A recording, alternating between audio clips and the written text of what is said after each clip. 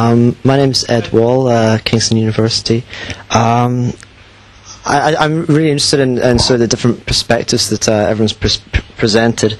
And Tom mentioned this sort of whether it's a positive thing to be separating out. I suppose what I think he meant was sort of the economic from social, environmental, and other sort of components or perspectives of landscape. And the thing I struggle with is in promoting landscape or built environment, public realm as a by using economic analysis is, do we distract ourselves during the design process and forget about social and environmental equality and just focus on the profits and economic benefit we can give to our commercial clients?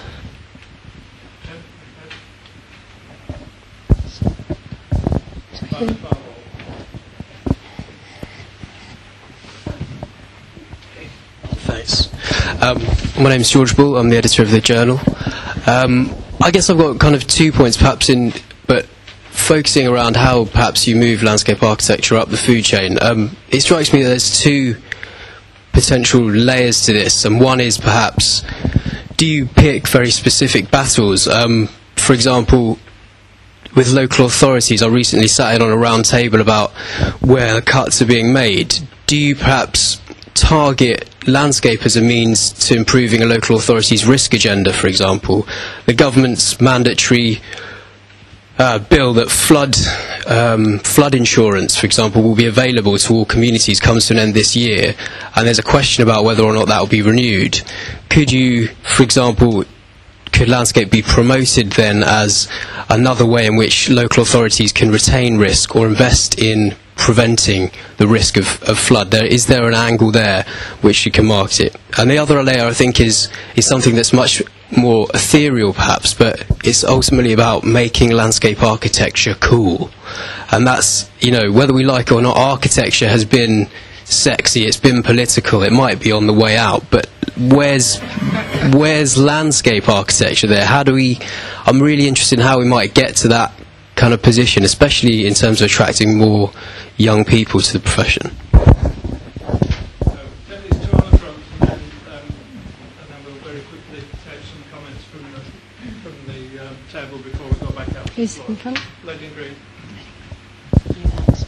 Hello, Helen Allen, unemployed graduate landscape architect. I'm one of many, I think.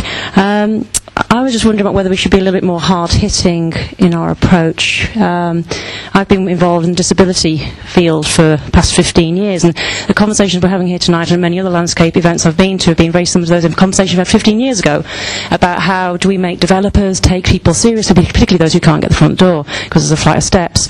And unfortunately, developers are not going to do it out of the kindness of their heart, whether it's plants or people. And I really think we need to be going down the planning route and actually, unfortunately, forcing developers to do it. Some local authorities do have percentages where you have to have green space per head, and you've got to have play space for developments over a certain number of people and units. Should we be actually saying look, we need to actually be saying, we need green space per head, we should be having edible space per head. This is really such a big issue in future for about, how we actually survive in our cities. And it's not about pretty gardens, as we all know. So I just think maybe we should be actually working more closely with the RTPI and actually really going down the planning route, because unfortunately developers aren't going to do it out of the goodness of their hearts, particularly now, and with all the the caps going with social housing, the government's investment in social housing. They're finding it hard enough to deliver the buildings, let alone the landscape. Okay, one last point, then we'll come to the table. Hi, I'm Alison King, working at Land Use Consultants. I'm just thinking about what's been being said up there, and I was wondering if there's a way that we can try to take advantage of the economic situation we're in the sort of necessity as a mother of invention idea, where, when people are desperate, they're more likely to take a leap of faith. So if we're talking about trying to convince people who, at fatter times, may not be easily convinced, if we can kind of get into these round table meetings and start whispers, and picking up on the point of being able to come up with options that we know are good, but also will save them money. They might be prepared to take lateral jumps and leaps of faith, and maybe we should be pushing that. And I wondered if you thought that was feasible. Thank you. I would like to take another round from the floor, so we'll take very brief responses from the table to any of those questions, please. Well, briefly, I think we need to get more into policy, because if we don't set policy, we're not going to. I think what you said was absolutely right. We have actually got to set policy, because without that bigger picture, we're just decorating around the edges, and I'm fed up of decorating other people's projects. I want to get in there and get the meat, really. I would like to respond to Ed's question about does sort of concentrating on the economics destroy the social aspects of the landscape, and I think that was what you were saying. I feel exactly the opposite, actually. I think it's there's a sort of ecological model here about the most dynamic bits of ecosystems are what's happening at the edge, and I think that relationship between economy and space, and I mean it's a obviously well-known urban design thinking about how that works, can actually make a space that works better socially as well as creates economic outcomes to those landscapes as well. And seeing landscape in isolation from economy, I think actually waters things down in terms of the potential benefits and also the vibrancy of what can be achieved. The other question was, I'm intrigued about this idea of edible space per head through the planning process. I mean, in Sheffield at the moment, the demand for allotment space, I believe, has never been higher.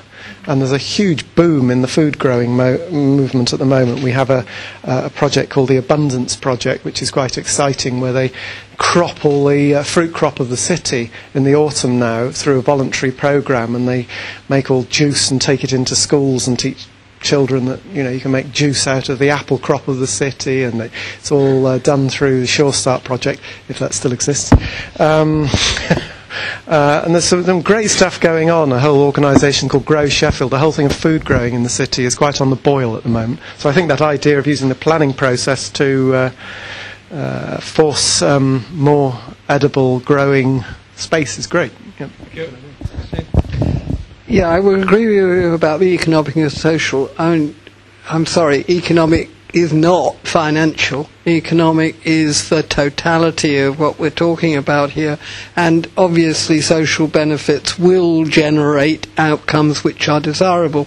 Secondly, I fully agree that we're going to be very short term. We have to worry about identifiable things from 10 years, 20 years, and we must make sure those are included. Otherwise, we're going to go back to the wrong sort of heating, really basic things going wrong in that context. But I think you're pie in the sky in terms of where we are in terms of either planning or local government finance. If you can't reduce the cost, if you can't restrict with planning constraints, you're not going to get anywhere. Yeah, and on that same theme, I agree. We do need the help of the planners, whether we like it or not. It does help in the contaminated land remediation business. They only stop digging holes in the ground and putting it in landfill because of the landfill tax. It does help, and I think if we can work with the likes of the RTPI, again, we need to get them to work with us.